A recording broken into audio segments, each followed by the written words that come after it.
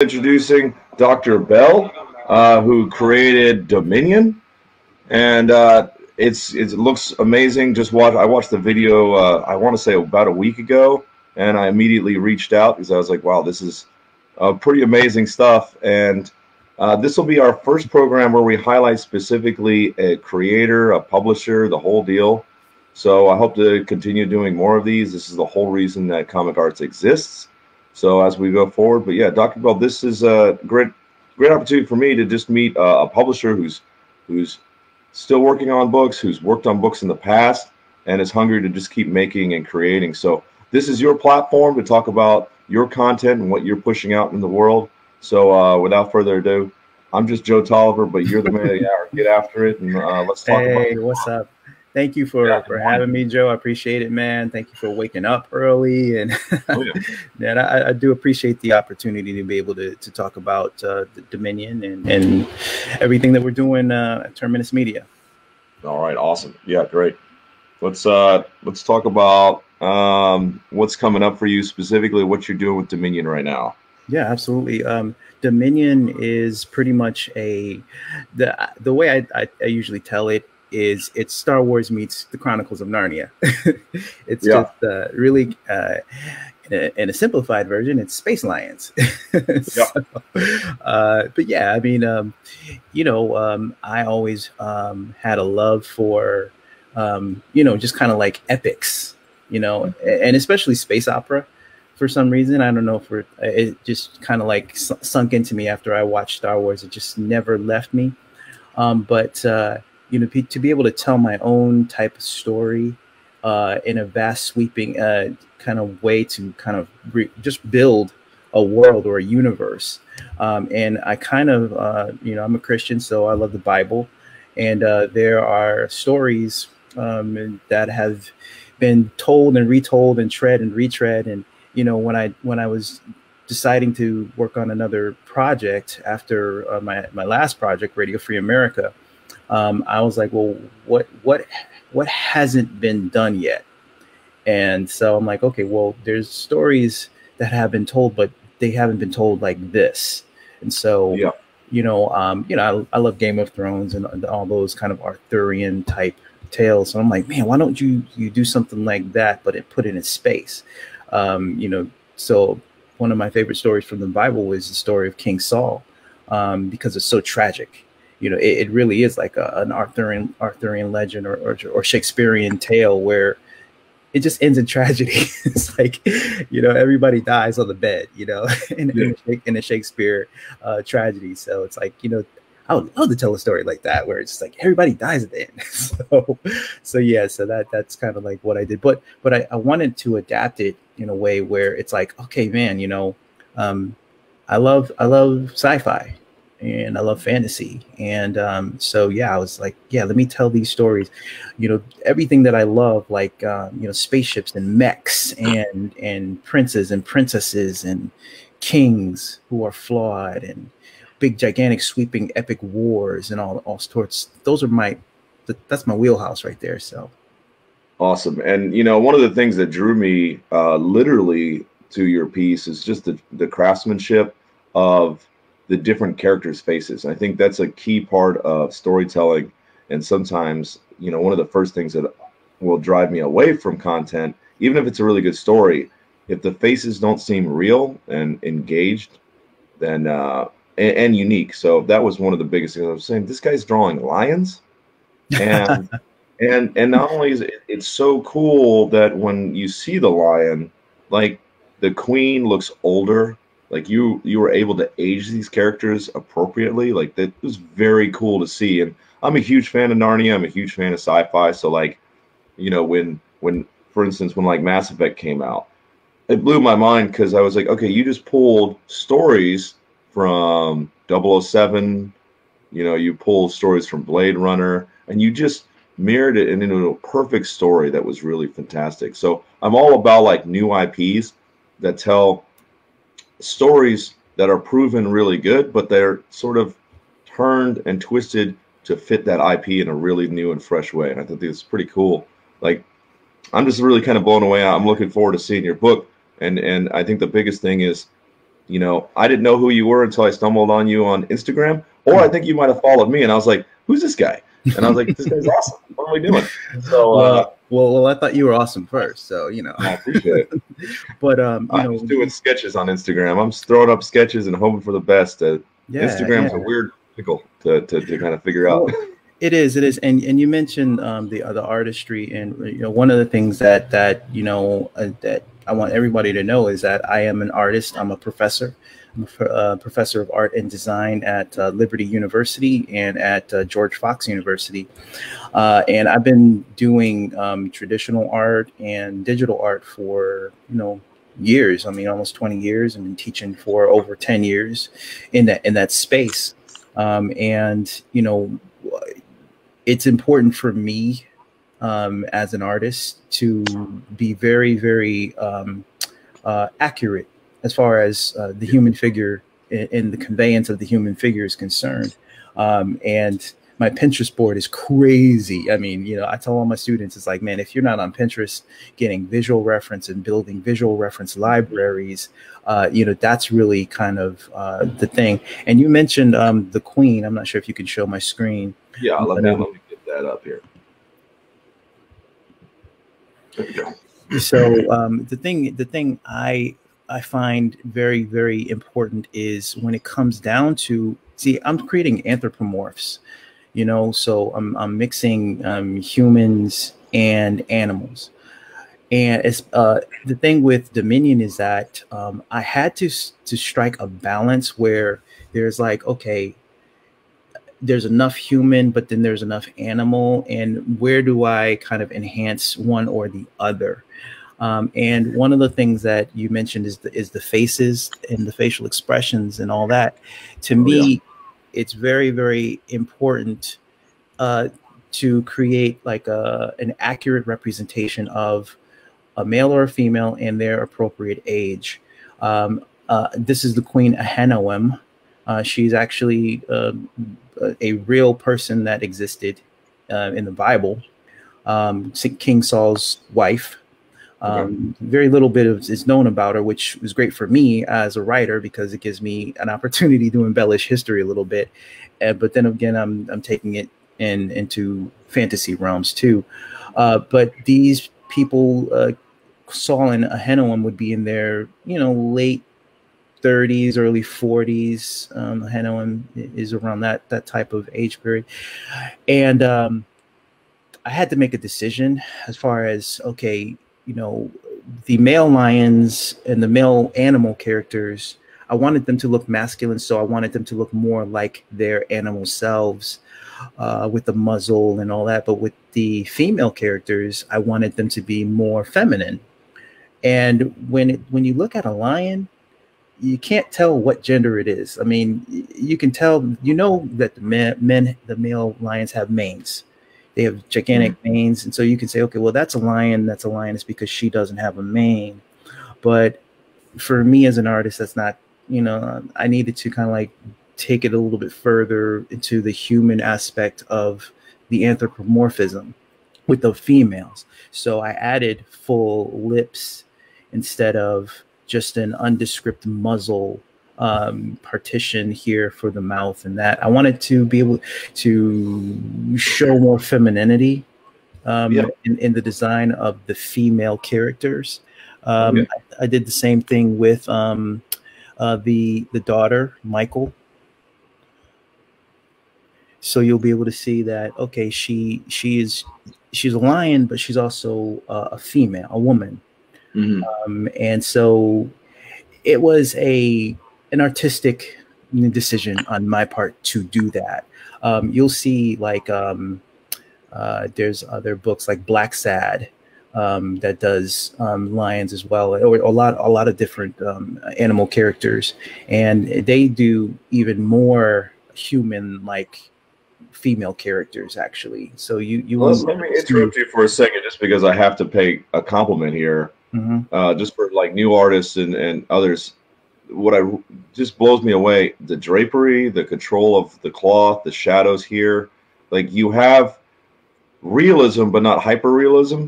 It's almost like a digital version of watercolor with ink on top. Yeah, Very yeah. nice.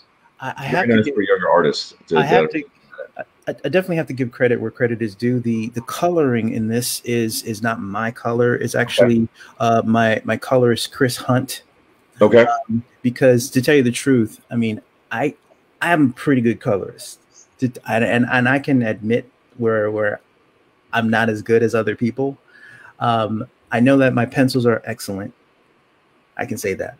My Okay. inking is okay. I had to bring in an inker, but my color is not as good as I would like it to be. So I brought in a colorist who had a sense of the traditional, and we talk about that all the time. And on our website, we're going to be putting up process vlogs where we talk about the behind the scenes. We'll be doing one next week as well at terminusmedia.com. But I tell him all the time, I'm like, okay, I want to reference the masters and traditional artists when we look at our color design. So I talk about Vermeer, I talk about Caravaggio, I talk about Art Nouveau, and some of the like Alphonse Mucha. And you'll see that some of the line work definitely inspires me as an artist to influence my style as well. Can you, at some point during this, I'd love to get link into your site, so just make sure that they know where they can find you as people watch the show, and we'll plug it one more time before we close as well. But yeah, if you can Absolutely, work that in, yeah, that'd be great. And absolutely. so, how big is your team right now that you have that works on your books? The mini team is three. It's myself, Hunter Riggs, which is my inker, and Chris Hunt, which is my colorist. And fun fact, the two of them are current. One of them is one of my current students at George Fox University, and then the previous one is a previous student at Liberty University. And it's funny because as a professor, you actually get to see the potential in your students. Yeah. And those two students, I'm like, man, there's something about them that speaks to me, and the latent potential that I saw in them, and then the actual ability for them to take critique, to listen, to meet deadlines, which is huge for me. Yep. And to answer their email. Also, it's like I've worked with so many people where it's like, man, please answer your email, because if I'm working on a deadline and you're not answering your email, that's a huge problem for me, because it's costing me time, but it's also costing me money. So it's like, I don't play when it comes to time and money. All right. Hey, let me bring up Steve Garcia. He's got a huge background in different avenues of media. Smart guy. I've been working with him for a little while. I mean, we've been Facebooking back and forth. I don't know if you call that working, but he's a big inspiration of mine. Said those eyes on that cat character filled with emotion, amazing storytelling, and them alone, beautiful. That was really thanks, Steve. That was what got me entrapped in all of your storytelling, because I could see your story in your video, that introduction. You didn't even need to have words over it. You could have just had it of the characters, and you saw everything. It was just really nice. Anyway, I'm gushing over your work, man. I'm gushing over your work a little bit, but thank you so much. I want people to know it's there, and I think that's the biggest thing. People just don't. I didn't know you until we came across on Instagram. I think that's just the wrong answer. So let's just keep plugging away, getting you out there. Well, yeah, I honestly appreciate it, especially now the comics industry it's on life support. It's in red alert time, and especially with Comic-Con being canceled, and a lot of people's livelihoods are kind of connected to that, and the comics industry right now. To be able to do things like this as an artist is very, very important. And I'm glad, what you have going on is so vitally important to artists who are trying to get their name out there. And especially in the digital space now, we can take advantage of our self-quarantining and just kind of like really, working on our trade, working on our craft, getting better and better, and just getting stuff out there. Oh, yeah. And, we always have a chance to work on ourselves every day. Tell that to new people, no matter what your craft is. Mm-hmm. That's what we're going to talk about at a roundtable this weekend. It's going to be a key part. Doesn't matter if you're into comics or whatever. find your passion, go out after it, and just own what it is that makes you happy. And if it's art, great. Then get after it. Be the best artist you can be. Be the best storyteller you can be. And then find Dr. Bell and other publishers who are ready to and willing to write stories and work with talented people who are busting their ass and hitting deadlines. That's really it. That's all it is. Absolutely. Yeah, man. You know, we are really working hard. Our team. Yeah, I run a pretty tight ship, to tell you the truth. Oh, yeah. And you know, I expect excellence when it comes down to it. Here's another page that was recently completed. Well, this is an early version of a page, and you know, I'm all about scale. And for me, when it comes down to it, I want to convey Dominion as a larger than life type entity. And a lot of my inspiration, because of the fact that it stems from these sections in the Bible, you will have a lot of kind of Middle Eastern kind of inspired shapes, designs, architecture, and some of that rich millennial history that you will see if you ever like looked at Egypt or Petra or you know, Mecca, Medina, you know, Israel. So it's like I draw from that a lot when it comes to my style. The ships that I design for the Dominion, I talk about in one of my process videos that we do. I talk about how culture inspires shape and design, and the culture that you establish for your fantasy or your sci-fi. I think you kind of need to think about that first before you go into design. Think about you know, the lore of the world that you're trying to create. Think about the character profile before you actually develop a character, because I think that the past informs the look of the present. And so you know, so I'm having all sorts of different cultures that I'm establishing that are based on real cultures in the past. So you'll have the Dominion, which I would say would mimic the Israel, the history of the kingdom of Israel back in the Bible. They're fighting the Philistines, and so they'll have their look. They're also fighting the Amalekites. They'll have their look, and so you'll see that the cultural differences. Dominion has curves. They're very kind of fluid, but the Amalekites, they have hard edges, and you know, every part of their armor would be considered like a weapon. So it's like, I'm having fun basically with this. My protagonists are going to be all mammals, and the antagonists, the Philistines and the Amalekites, will be reptilian and amphibian. And so, you know, I think I'm playing off of some tropes, but you know, I'm having fun with it. Let me see. Is that a trope, or is that you got to be careful with the how tight that is with what was it? I want to say Lion-O or whoever those characters were. The Thundercats. Yeah. You know. Yeah. That's not to get off on a tangent or anything. We don't have a whole lot more time, but yeah, that just wanted to plug that remake that they made that only had one season. That was phenomenal. Great character design, and it was just like, it was like, why isn't anyone loving this? Like, what's wrong with you guys? Beautiful character designs, but again, I think it's coming pretty clear that I'm a huge. I'm not. Maybe I love something I'm not good at. So like, I'm pretty good at like sequential and fan art and all that sort of stuff. It's like covers, things like that.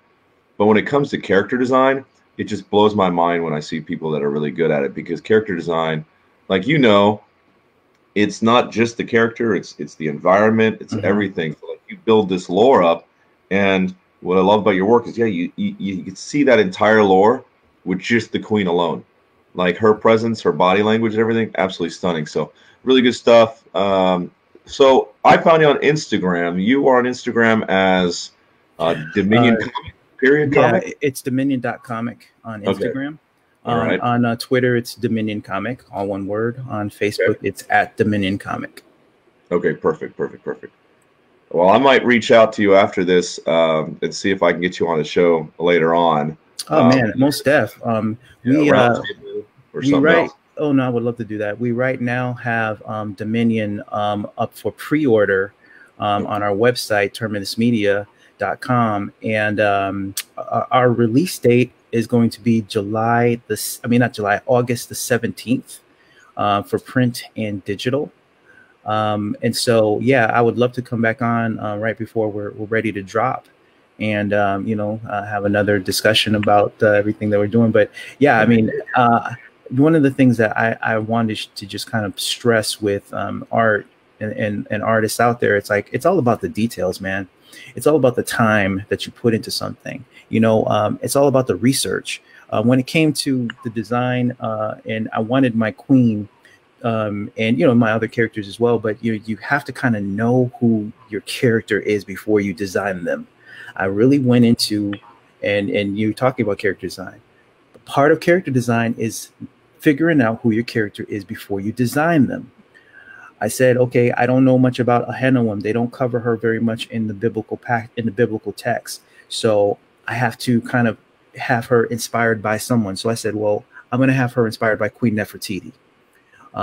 Everybody know who, if you're a historian of some measure, that Nefertiti is one of the most iconic figures in Egyptian history. They have a bust of her. She was beautiful, but a lot of people don't know that she was the de facto ruler of Egypt at the time when her king, her husband, Akhenaten, was pharaoh, but he was a little cuckoo.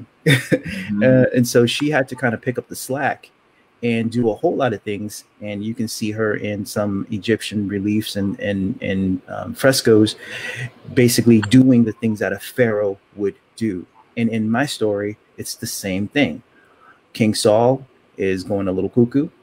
He lost the favor of God and he started to get these debilitating headaches.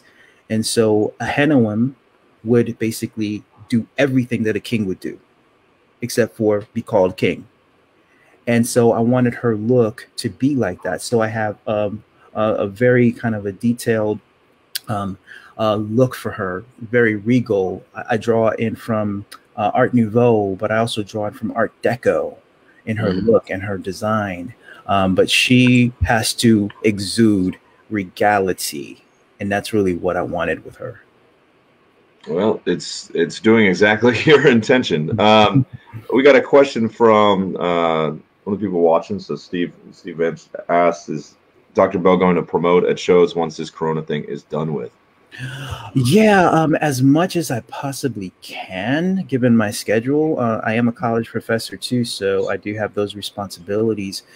But as Dominion grows and as Terminus grows, my publisher, we definitely want to have more time dedicated to doing shows. I'll also probably be doing lectures as well, as far as character design is concerned, or just creating allegory into sci-fi and fantasy and things of that nature. So that is part of the plan. So I want to kind of backstory you a little bit, kind of pick at your character a little bit. So a lot of people think about doing this. A lot of people kind of sketch every other weekend or whatever. You've decided that this is going to be something that is a main part of your life. When did that decision happen, and how did you go about deciding to make action other than just thinking about it? That happened very early on in my life when I fell in love with comics. Just a fun fact, I fell in love with comics in X-Men Mark Silvestri days. So that is kind of like my gateway drug of choice, gateway comic of choice. And so ever since then, I kind of knew I wanted to do it. I went to school for film and animation. When I graduated back in 2000 or 1999, I made a decision that I really wanted to go into a full-time into animation and to comic design. I went to Hollywood and tried to sell an animated TV series, and then I just kind of fell into comics that way with my very first book. But comics didn't make a lot of money for me, so I had to also teach, and so I made that decision that teaching and comics were kind of go tandem in my life. And so that's what I've been doing ever since. It's a crazy ride. How did you, now you talked about your team. I think it's one of the biggest things about knowing yourself and knowing what you can do and what you can't do. Well, you can find people that are better than you. So obviously at Comic ARTZ, it's all about building a team that we've got people, like I'm not a graphic designer. We've got some great graphic designers, and we're building this platform for everybody who's out there. As a comic leader, as somebody who's leading that team, writing your script, everything else, and you're building that team around you. When you decided on those guys, yeah, you saw their work, but one of the things that you're talking about is, hey, are they hitting deadlines? So you saw all that sort of stuff. What are you looking for new artists that are like fresh but are hungry? And how are you mentoring them through finished content? Or are you basically like, hey, here's your shot. You hit it or you miss it. I'm going to move on to the next guy. Like, how are you deciding to lead that ship? That kind of is the thing, though, Joe. I mean, you know, you really do get only one chance to make a first impression.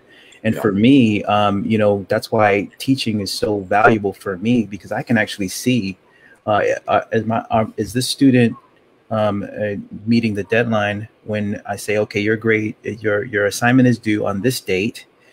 Do you hand it in like right under the finish line, right at the finish line, or are you done well before?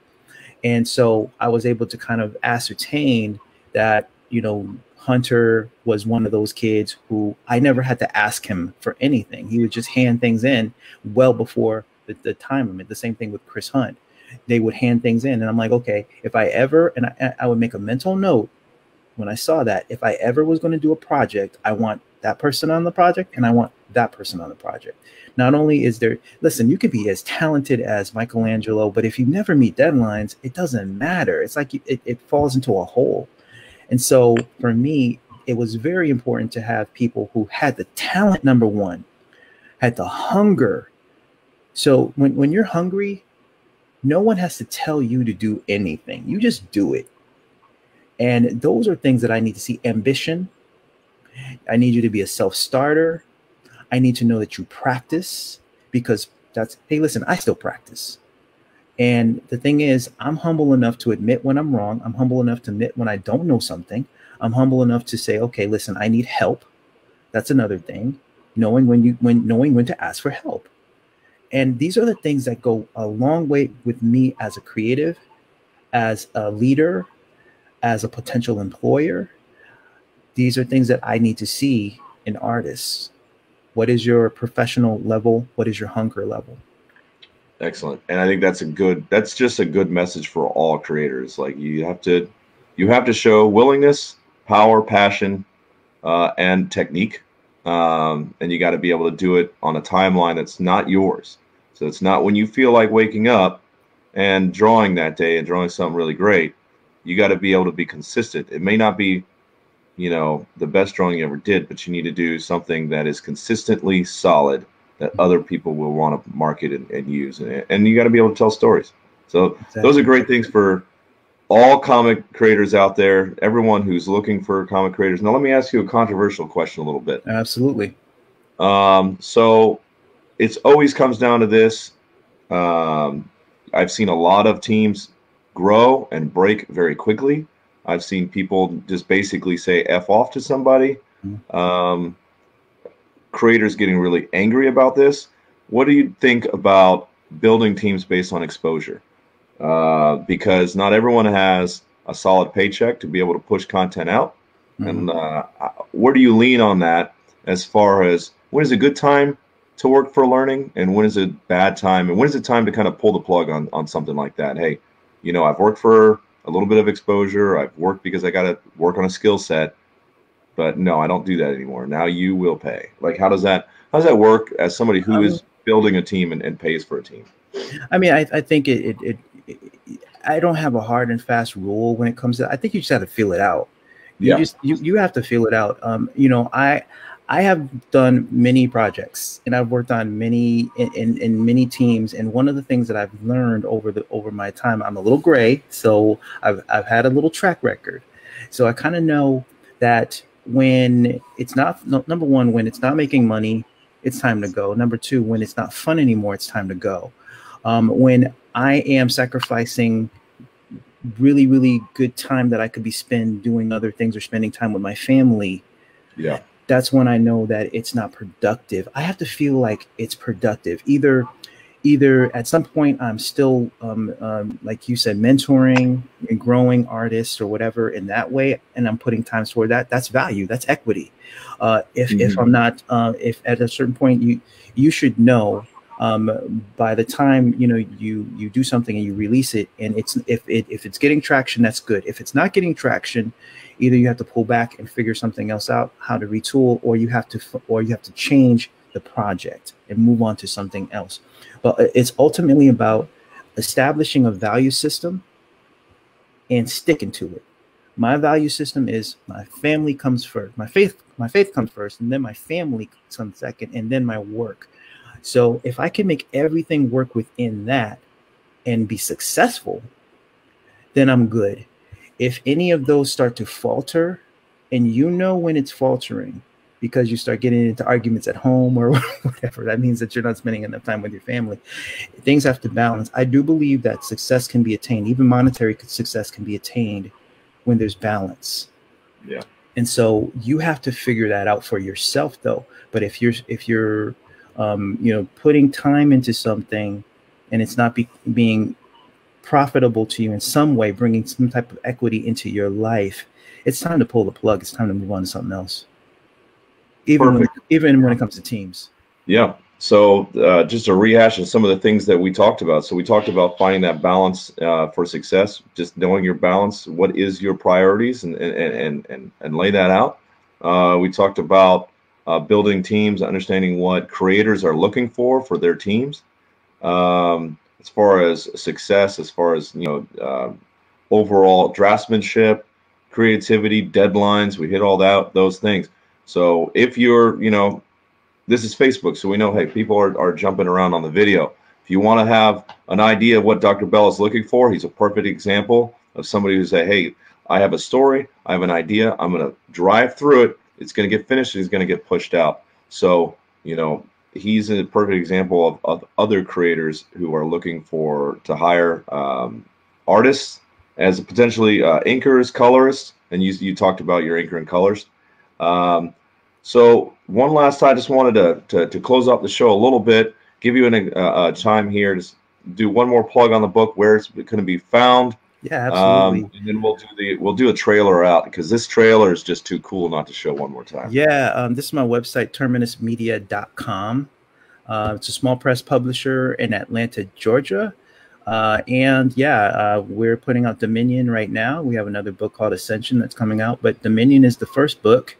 And the website is cool because we also have the process, which is kind of like the behind the scenes of Terminus Media, of Dominion. And I put out a vlog starting Wednesdays where it's a video, probably like 10 minutes, up to 10 minutes in length, where I just kind of talk about the behind the scenes process of how I create things and how we create characters, or how we, talk about the story development. We're going to be talking this week about, how to, merge allegory with history.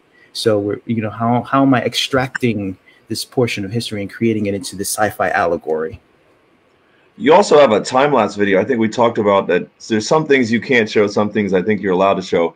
Do you have a time-lapse on there that maybe? Yeah, I do. Let's make sure. Kind of a last-second sort of pull here. I know we kind of talked about it before the show. I love those nice digital inks. Those are pretty. Thank you so much. Let's see. Oops. Sorry, I had it queued up, but. Oh no. Oh man. Hold on a second. Oh, no worries. I can go to my Twitter. Here, I'll give you a free screen so you don't have to have everything up. Well, I'll see it. So basically, on my Twitter, I do that too. I always kind of want to share my stuff. Yeah. Let's see. So I do time lapse, and I call it 1 minute design. Where if you kind of see, I don't know if you can see here. Okay, yeah, we got it. So basically it just shows in 1 minute how the design comes together, and kind of drawing from Pinterest and other things. Okay, how building it a comes together. library. Yeah, Pinterest, Yeah. Pinterest. Here's my you're so to be clear, you know, I think one of the things, and this is a nice turnaround here as we watch it. You know, how do you keep yourself from being static with your references? So a lot of people reference, and it's basically it's the image with, you know, Wonder Woman's, you know, pieces put on. So how do you keep yourself from getting glued to the reference instead of just being inspired by it? You don't. You have to. You don't copy. You embellish. You are influenced by the design, but I'll say, okay, the thing that I'm taking from this one image is just the general shape of it. Yeah. But the detail work on the inside of the image, I'll turn that image off, and then I'll start to kind of embellish it based on my own ideas. So in general, I like to reference shape. I reference color. I reference texture, but then all of the detail work is on me. Well, I gotta say, I could probably talk with you for hours, and I'll probably pick your brain about trying to get on another show after this. Yeah, we'll definitely do that. This has been a great opportunity to talk with you. I think we'll do more shows like this. I think it's perfect to have you on as the first guest. You really have. Thank you so much. I appreciate you're that. Well organized. I think one of the great things about a leader is somebody who's good in multiple areas, and then they can say, hey, you know, I need somebody who's a little bit better for this, but I'm good enough to know I'm not the best one. Let's go find somebody else who's just a superstar at it. That's right. You got yourself a great team. I hope the best for you. We'll chat more. I'm gonna pull up the video here of Dominion one more time, just because it's cool. We'll close the show off on that. But if you have anything else you wanted to plug real quick, yeah. I mean, you know, just really, I want the artists to know out there. It's like, don't give up, man. If you have a dream, man, don't. I mean, everyone will tell you no, but it's on you whether to believe them or not. So you know, you're your own advocate. You're your own cheerleader. So just keep practicing, practice, and just never say no. Never take no for an answer. All right, awesome. Thank you so much. Let's welcome close up the show on this wonderful video on Dominion, and I'll just gush as a fan real quick on the way out. August 17th. August 17th. Available now for pre-order.